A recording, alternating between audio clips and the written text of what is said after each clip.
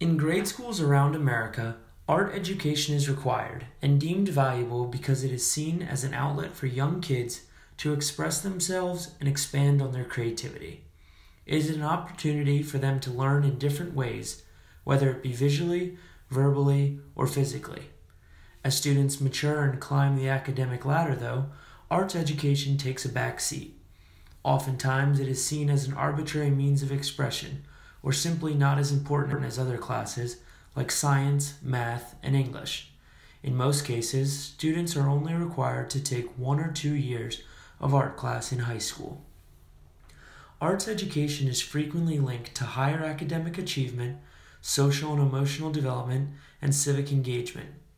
Academically, students immersed in the arts improve in math, reading, cognitive ability, critical thinking, and verbal skill.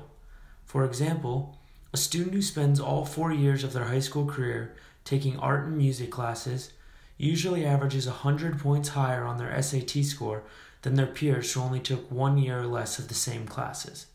They also have 4 times likelier of a chance of being recognized for their academic achievement.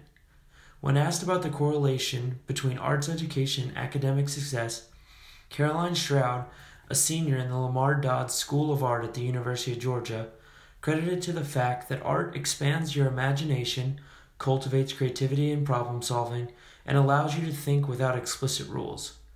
Both Stroud and Leah Walkley, another senior at the University of Georgia, say that while their art classes are challenging and time-consuming, the mental benefits of spending so much time in such a positive and stress-relieving environment has really helped them and their peers in every area of their life.